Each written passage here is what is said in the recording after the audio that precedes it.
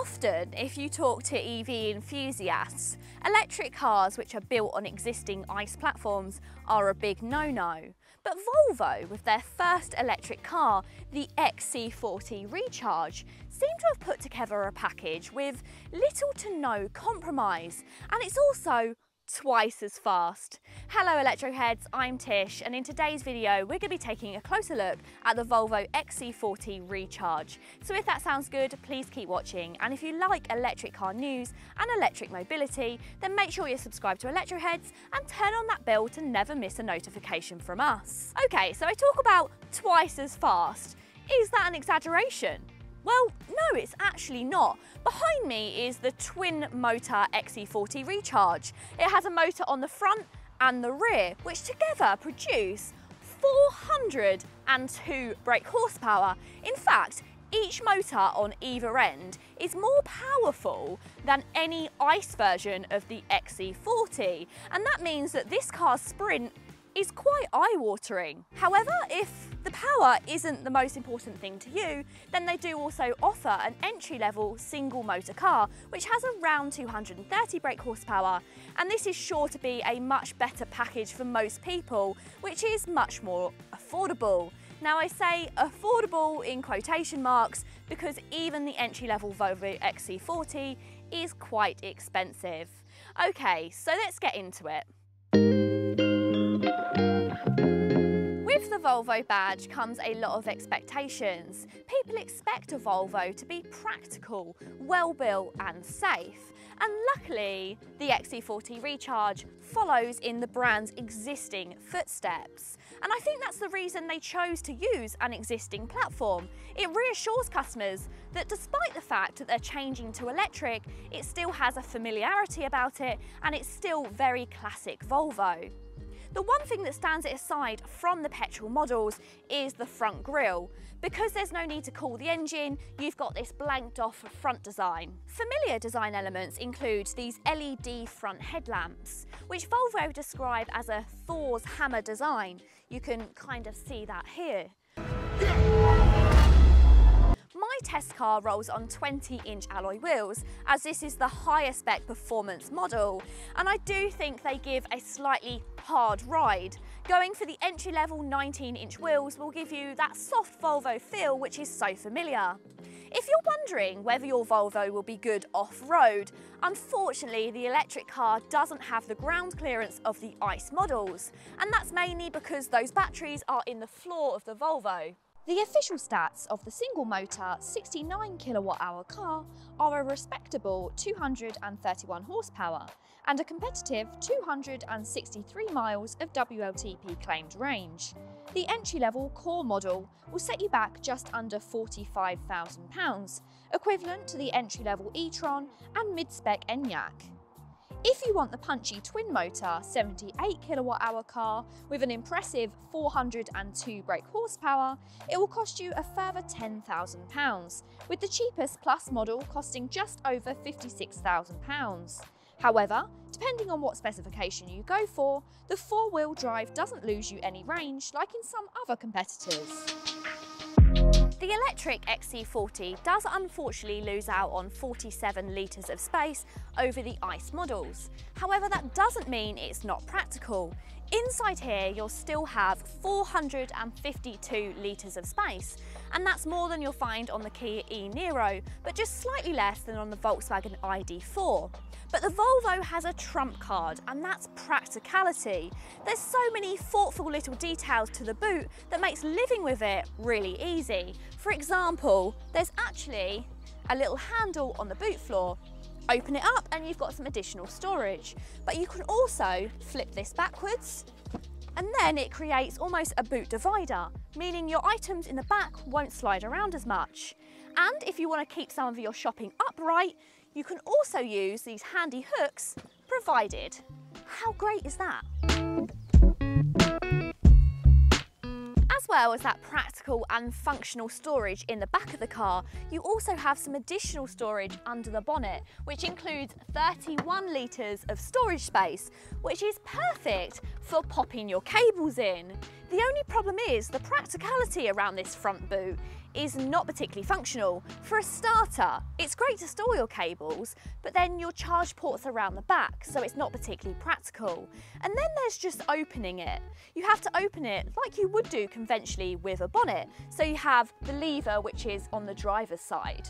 The only problem is it just all feels a little bit clunky, although I'm never going to complain about some extra storage. The XC40 is Volvo's smallest SUV, but saying that, there's still enough space for most small families. In fact, I've got a decent amount of legroom and a nice amount of headroom despite having the panoramic sunroof that comes on this top spec model. Storage is good too. I've got a couple of cup holders inside this armrest, and I've also got some storage down the side of the seats, which is just as well because the door cards are not particularly large. I've also got nets on the back seats, and I've got heated seats on this top spec model and 2 USB-C charge ports.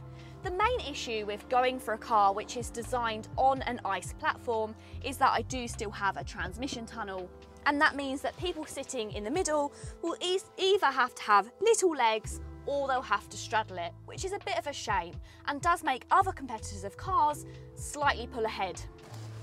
Volvo interiors are some of my favourite on the market. They feel so plush and well built, but they're so very practical. And the electric version of the XC40 is no different. Practicality is huge in this car. I've got some massive door bins, and I'm talking massive, you can fit tons of stuff in here. Liar! But they're also felt lined as well, so things don't roll around. You've also got an armrest with storage underneath, but you've also got a removable bin, which is really, really handy. I've actually been popping things in this all week. It's so good, and make sure that you don't litter the rest of the cabin. You've got your usual 2 cup holders, which have got the little pokey in parts which hold your cups in place. You've also got some storage down the centre, which has a wireless phone charging pad on this higher spec model. But then you've got this little part here, which if you pop out, you can pop your phone in the middle there and it stands upright. How handy is that? On top of all else, you've also got this handy little hook in the glove box, which you can pop your bag on. How cool is that? Cool. Most of the Volvo's controls and settings can all be found on this central touchscreen, which sometimes is a bit of a negative.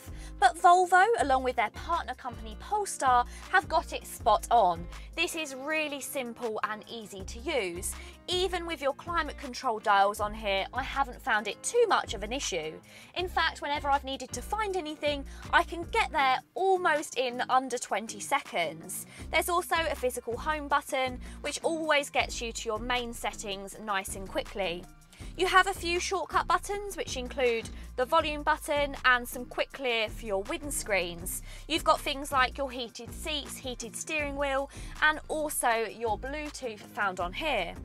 Now, Volvo actually runs on a Google system, which means it doesn't get Apple CarPlay or Android Auto as standard, which is a little bit of a shame, or at least Apple CarPlay. I mean, typical Apple person pretending like nothing of Android ever matters. But I do find that as my safety net. As soon as I get into a car, I plug my Apple phone in and I use Apple CarPlay. So it has been a little bit alien to me to get used to this Google system. But actually I may be converted because it works seriously well. Get me directions to a charging station. There's GRIDSERVE electric forecourt 1 mile away. Once you start your navigation, it's really clear and easy to see. You've got this great big screen in the middle. But if your passenger is playing around with your central touchscreen, then your directions are still on your digital instrument cluster. This car doesn't have a head-up display, but because of that really clear, big display, I don't really need it. All versions of the Volvo also come with a rear view camera. On this top spec model, you get a really clear 360-degree parking view, which is super handy for parking the Volvo. Run the battery flat and recharging at home from a standard 7.4 kilowatt wall box will take a full 12 hours for this twin motor model and around an hour less for the single motor. It's also capable of charging up to 150 kilowatts from a public rapid charger, meaning a top top up from 10 to 80% capacity takes just over 30 minutes. One of the first things that you need to get used to when jumping in the Volvo XC40 is there's no start button. As soon as you're sitting in it with your seatbelt fastened, you can pop it into drive and pull away. This feels a bit weird to begin with, and you can find yourself rooting around for a start button as you start and stop. But once you get used to it, it's absolutely amazing. I really like it. And it means you can jump in the car and really quickly pull away. Again, super convenient. The second thing is the range. When you look at the range dial, it only reads in percentage. I found this a little bit frustrating to start with, but actually I quickly knew how to change it. So you go to home and you can actually click on a range function, and then it will show you how many miles you have left. This is pretty quick to get to, but you do need to know how to find it. In fact, I think it's one of the key things that you need to find out first when you get in the Volvo. I did also read online that you can use the voice function to tell you how many miles, but this seems to happen when I do it. How much range is left in my car?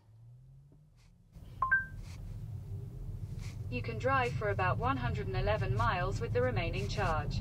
Okay, she's getting used to me now. For a while she was telling me how many miles it was to get to the range, so I'm glad we've ironed that out now. But both of these things make it quite simple. And you know what? I've gotten used to the percentage and I think I prefer it. I tend to watch it less. When you've actually got the mileage reading, you kind of watch it go down, down, down, and it makes you feel a bit more range anxiety. When you've got just that percentage, strangely, it doesn't make you feel quite so worried.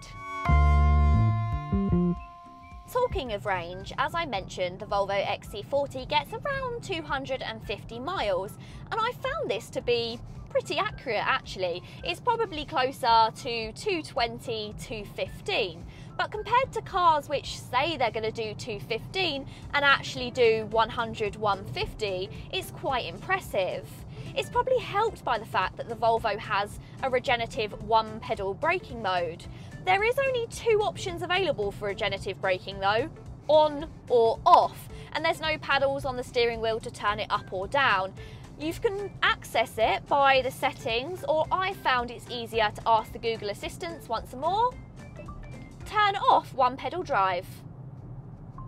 Okay, turning off one pedal drive. And this is the much quicker way of accessing it. It is an actual one pedal drive as well. Like the Nissan Leaf, it will bring you to a complete stop. I really enjoy this one pedal driving, but it does take some getting used to, and you'll find you're a bit jerky to begin with. But once you get used to it, it actually makes the Volvo so easy to drive, and when it's gone, you miss it. Alexa, turn on one pedal drive.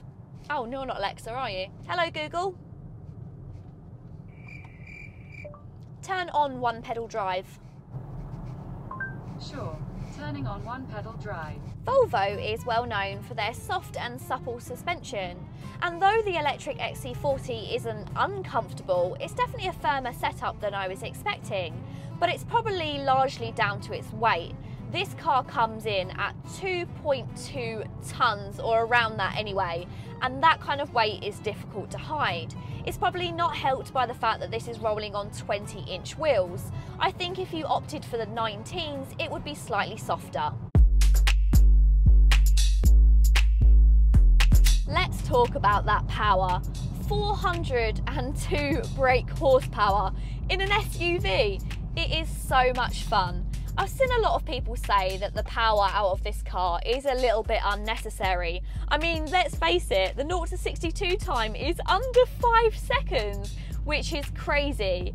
And okay, it might be unnecessary for certain people who don't really want a fast car setup. Say it's just a family car for poodling around town, then yes, you probably don't need 402 brake horsepower. But if you're somebody that likes their power, that's possibly come out of a performance car, but still wants a car which is going to get their pulse racing, then this could be the one for you, because actually, stick your foot down, and the power that comes from this car is eye-watering.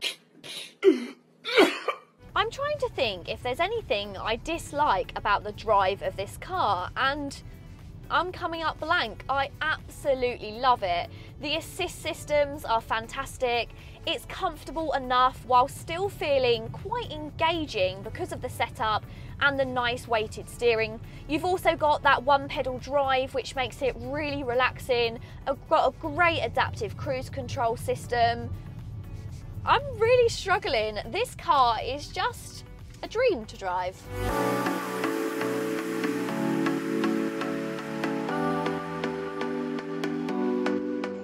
Existing Volvo owner who's thinking about going electric, then you probably don't need much convincing as to why the XC40 offers a fantastic package. However, if you're comparing this car to other similar vehicles which offer a similar package, the XC40 is going to look expensive. That performance is certainly tempting, but when you're comparing the lower spec single motor car to other vehicles which are on the market, you are paying a premium for those brand values. But I do think they're worth it. It's a really nice car. It offers just enough range for most people, lots of safety and lots of specification. I really hope you've enjoyed this video today. If you have, please go ahead and give it a massive thumbs up. If you want to see more car reviews from me and more electric mobility news, then make sure you subscribe to the Electroheads channel. Until next time guys, see you later.